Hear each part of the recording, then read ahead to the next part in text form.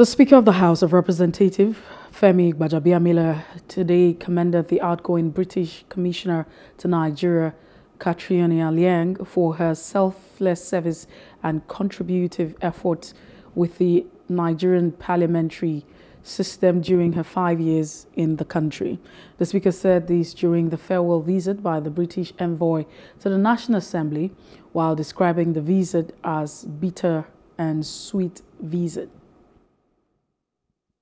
I've had some highs, many highs, a few lows, but overall it's been an absolutely wonderful experience, and it's a very strong foundation of that has been a really good working relationship with Mr. Speaker and his team. We've worked together on a number of very important electoral bills, his own initiative, the foundation he set up to support young legislators, and I was very privileged to support that.